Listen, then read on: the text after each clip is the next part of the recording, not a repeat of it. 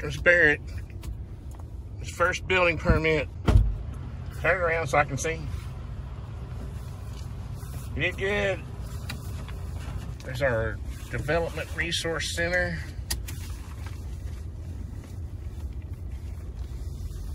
Years ago, we decided that we were going to move all of our planning and development services to one building. They used to be spread out all over the Chattanooga, Barrett. Oh. Well, not all over downtown, not all over Chattanooga. Yeah.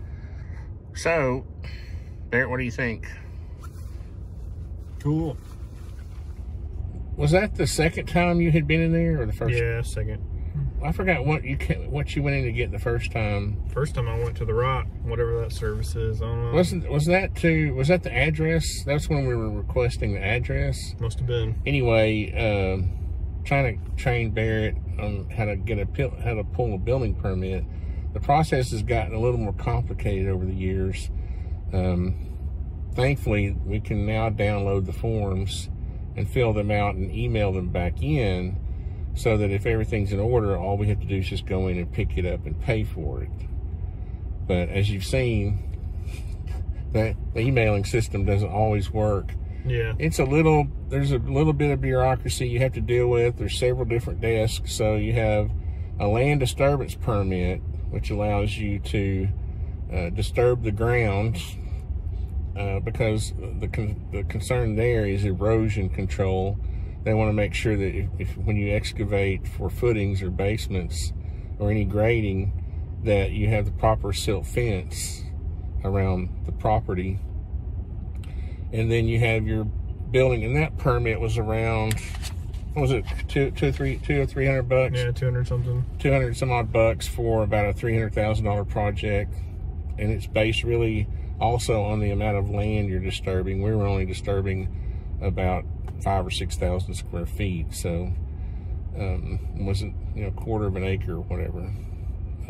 Those permits get more involved if you're clearing over an acre in our city, and this is true in a lot of municipalities, where if you're disturbing more than an acre of land, you would have to do a hydrology report to see the effects of the clearing on drainage and that kind of thing. So, and then you have your building permit. It's not a complicated process. It depends on what city you live in. Like our Chattanooga is one of the more progressive cities in Tennessee. So we have, environmental issues that we have to deal with. If you're in the rural area, most likely all you're going to have is a simple, if you have anything at all, it'll just be a one-page form that says, here's the address, tax map number.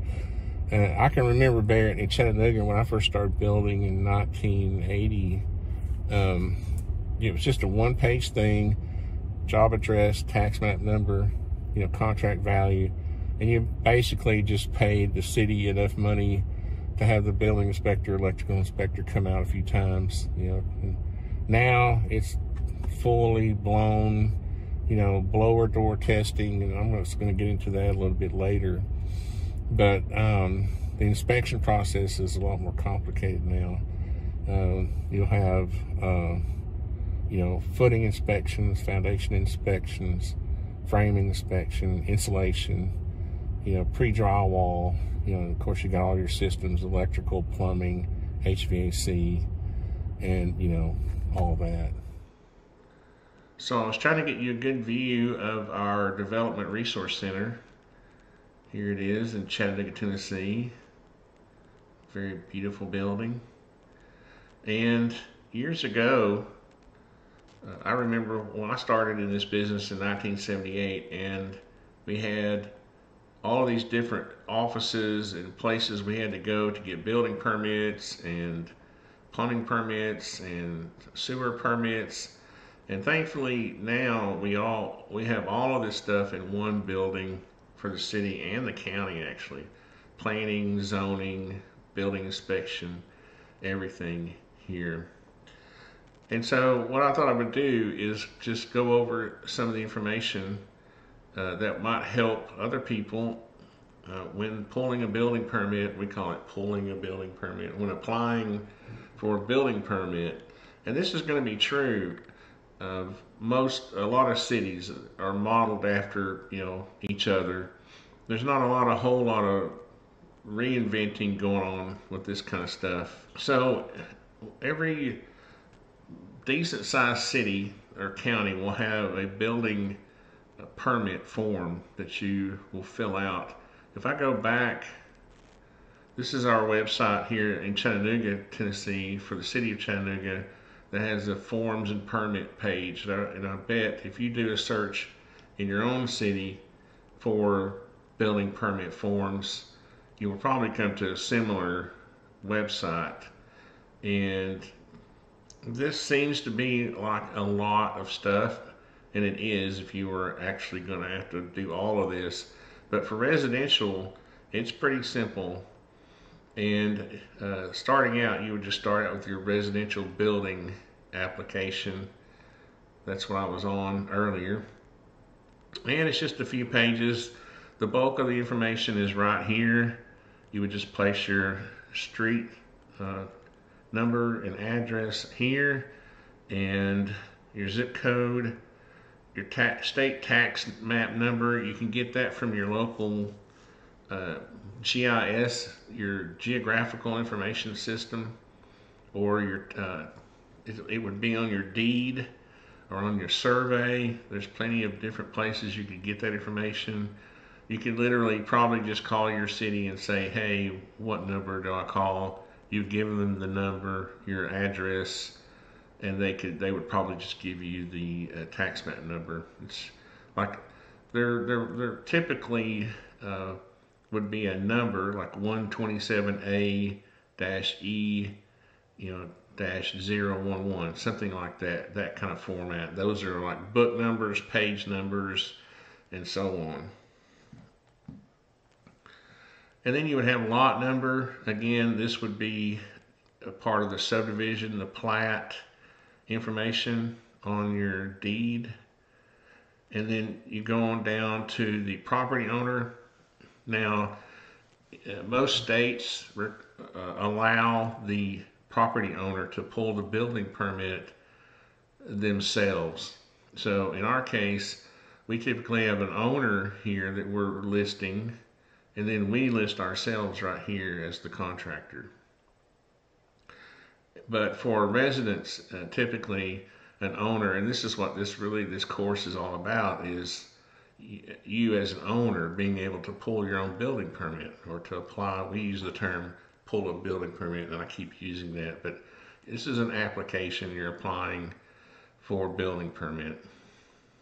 Now you will have wanted to do all of the things that on our checklist that we had stated earlier in some of the planning classes, because at this point you're basically ready to go with construction, and this is typically a non-refundable fee. So you want to make sure that you've done all the things that we've talked about in checklists prior to this, before this building permit is actually fairly far down the road, down the list.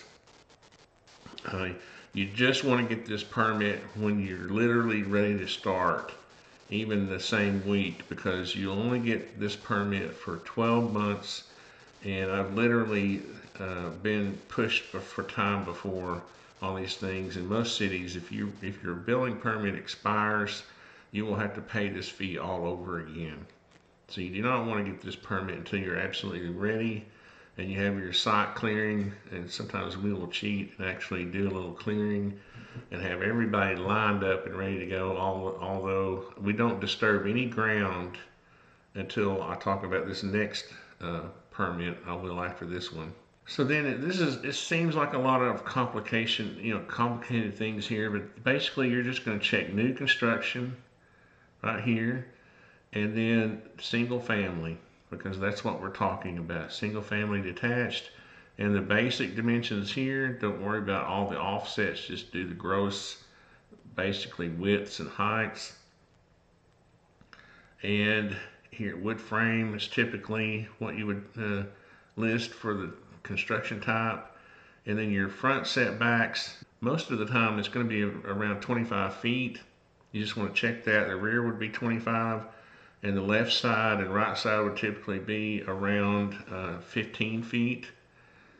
But again, these are restrictions that are set up in your subdivision or wherever you purchase your property. The deed, you would have deed restrictions also. This is something that the developer would set up and it would be, for the most part, be based on zoning requirements that your local municipality has. Then you got your number of bedrooms, and off-street parking typically is 2. And then here it says what is to be built. I usually just say, 2,800 square foot, 3-bedroom single family home or something like that. Nothing too crazy there. And this is just a disclaimer page basically saying that just because the city's giving you a building permit doesn't mean that you have the right to do whatever you want. And then you just sign here and that's it. And what I do is I basically download these forms. I'll fill them out and I'll use a scanner on my phone. I'll scan them and then send them back to the city. Typically, there's going to be some kind of question they have, and this saves you time. What you want to do is try to get your permit to the point to where it's approved and ready to be paid for. Then you can just go down and basically pick it up and pay for it. As far as costs go, let's see, I need to do a calculation here. I think it's about, what was this last permit? Our house was, let's just say $300,000 for this contract, and it was around $1,200. So $1,200 divided by 300,000 equals 0.004. About 0.5%. That's in our city. Yours may be different. Now, that's the building permit. Now what you're going to want to do is, in most cities, you're going to have a land disturbance permit. And then right here you can see there's a simple residential land disturbance application. Now, what this is dealing with, and so for some reason it's downloading instead of opening it. Okay, so this looks like a building permit, and our city has basically just become lazy and decided to reproduce this and cause us to have to actually fill out basically the same information over again. But what you would do here is your contract of the work. This would be your grading, your clearing work, not, you wouldn't put the entire contract amount of your house or the value of your house here again. You would just put contract value of work. So if it was going to cost you $5,000 worth of work to get the lot cleared, you would put that here, not the entire amount of $300,000. So then you basically have the same information as your building permit. You have the property information, the owner, contractor, and so on.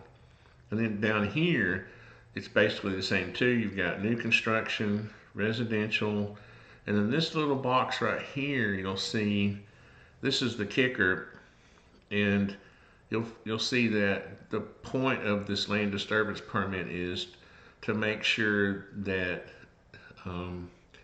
well, mainly that you are preventing erosion. Let's just type in silt fencing.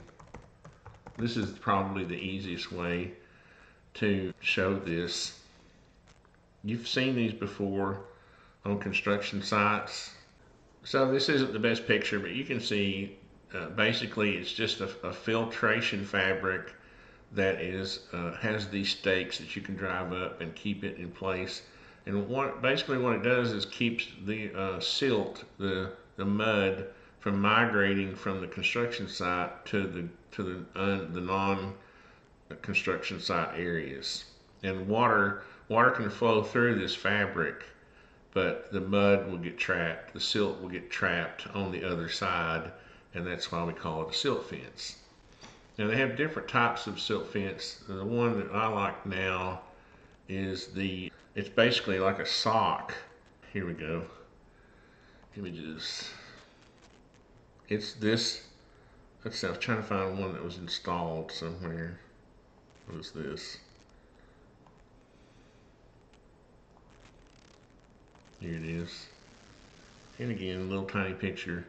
But You can see here, it's basically a filtered fabric. It's like a netting that has straw in it, okay? And it does the same thing, but it's easier to install. Let's go back here if I can get a better picture.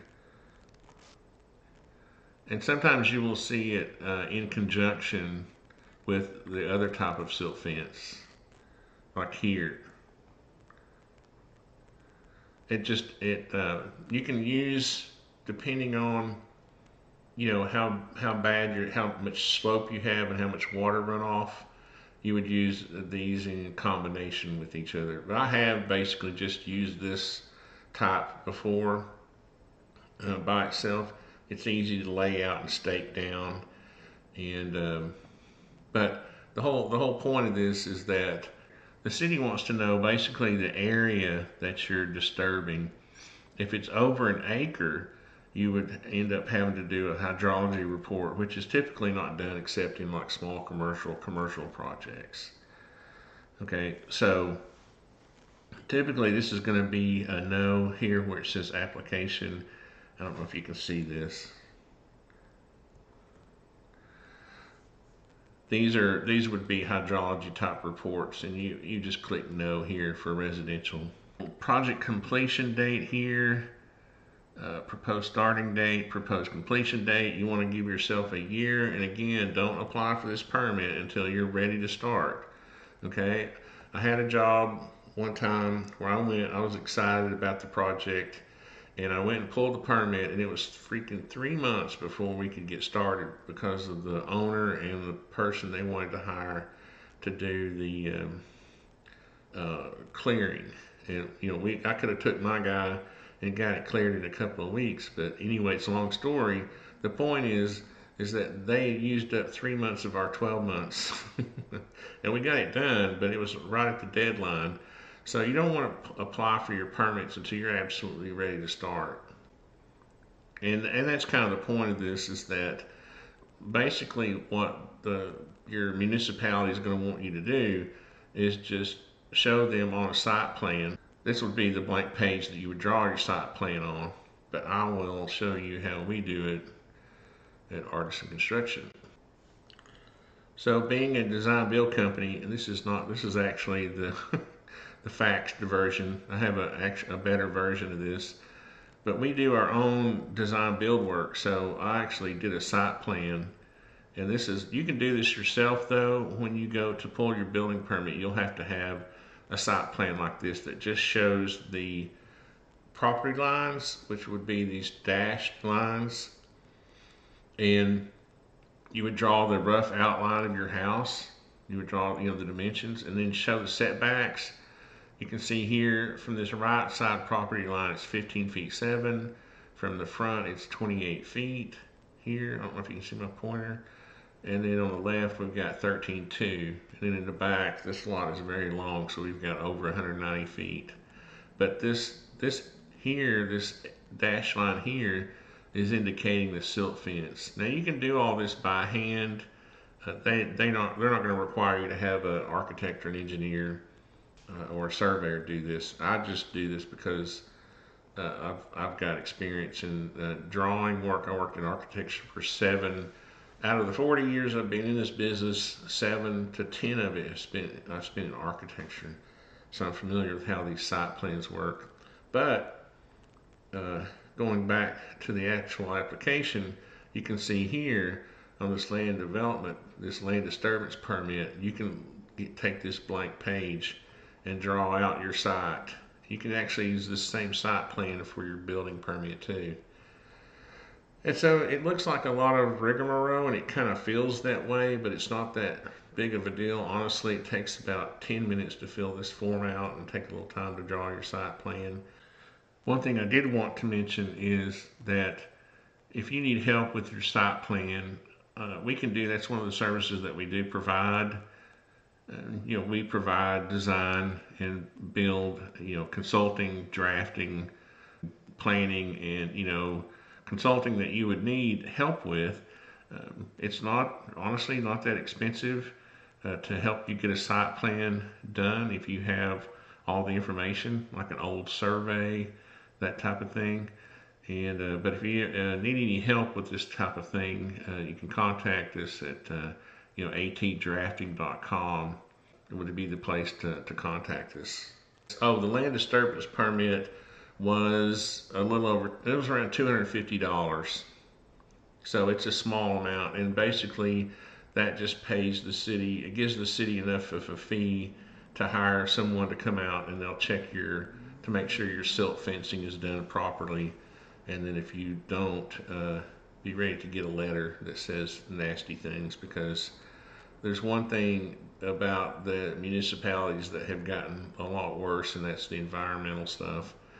You don't want your mud, they don't want your dirt from your site getting on, migrating to streams or ditches or anybody else's property. So you need to make sure your silt fence is done properly. You'll keep the peace with the local inspectors, the Gestapo. The main thing I want to stress here is to go through the checklist that we provided earlier in the course and just make sure you've got all your ducks in a row.